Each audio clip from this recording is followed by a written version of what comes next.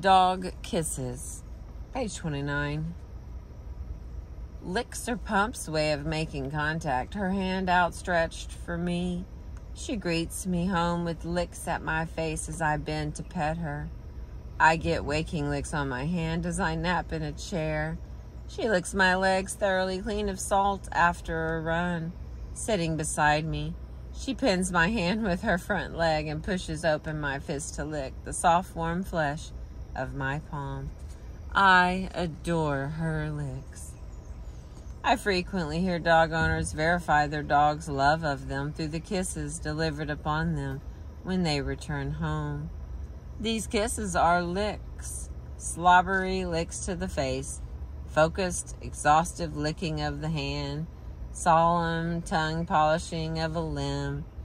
I confess that I treat Pump's licks as a sign of affection. Affection and love are not just the recent constructs of a society that treats pets as little people, to be shod in shoes in bad weather, dressed up for Halloween, and indulged with spa days. Before there was any such thing as a doggy daycare, Charles Darwin, who I feel confident never dressed up his pup as a witch or a goblin, wrote of receiving lick kisses from his dog. He was certain of their meaning.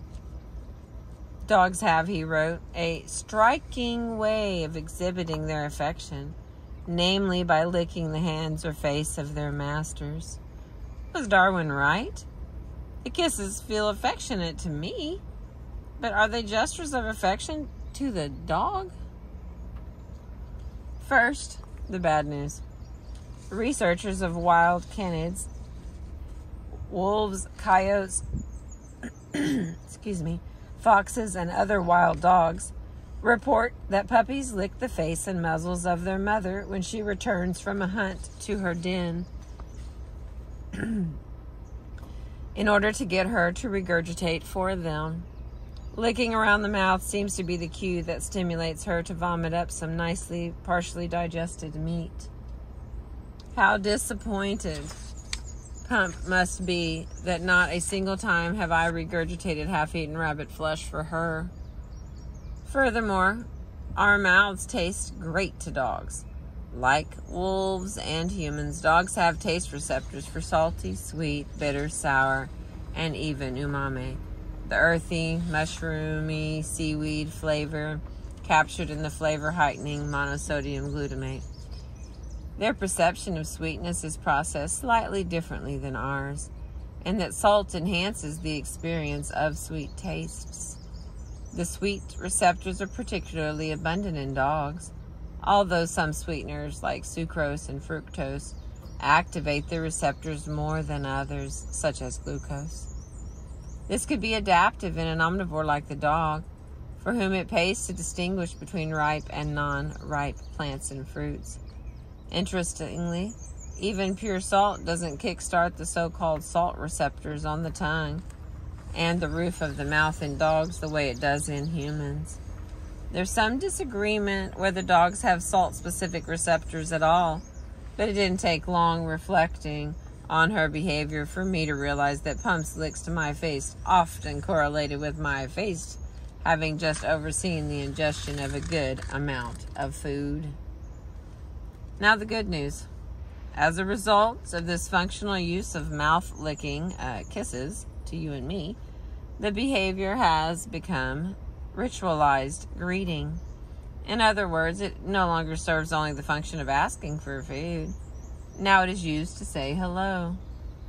Dogs and wolves muzzle lick simply to welcome another dog back home and to get an olfactory report of where the homecomer has been or what he has done. Mothers not only clean their pups by licking, they often give a few darting licks when reuniting after even a brief time apart. A younger or timid dog may lick the muzzle or muzzle vicinity of a bigger, threatening dog to appease him. Familiar dogs may exchange licks when meeting at their ends of their respective leashes on the street.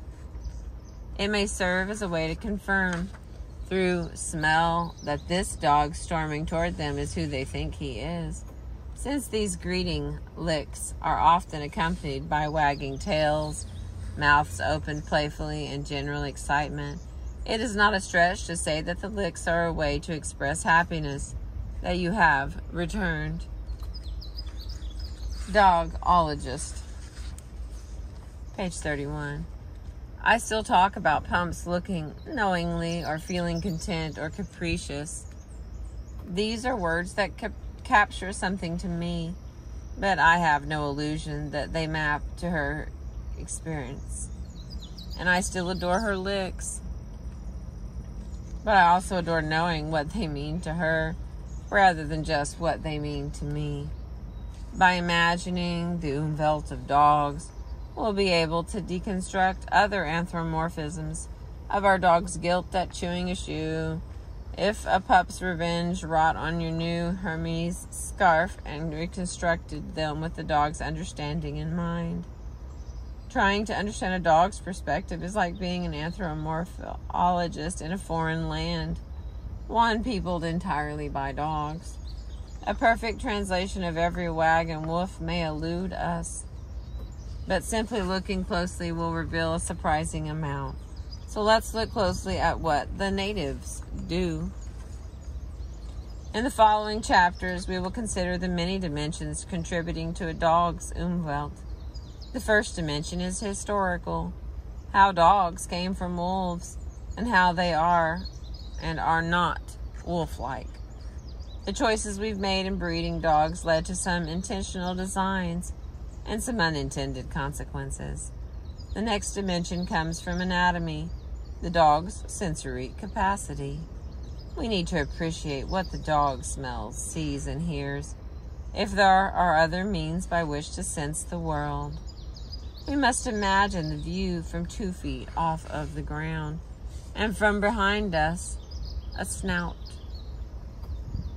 Finally, the body of the dog leads us to the brain of the dog.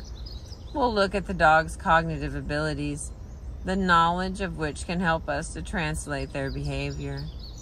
Together, these dimensions combine to provide answers to the questions of what dogs think, know, and understand.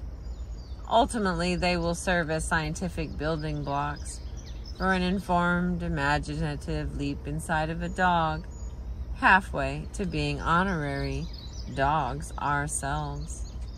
Thank you for listening.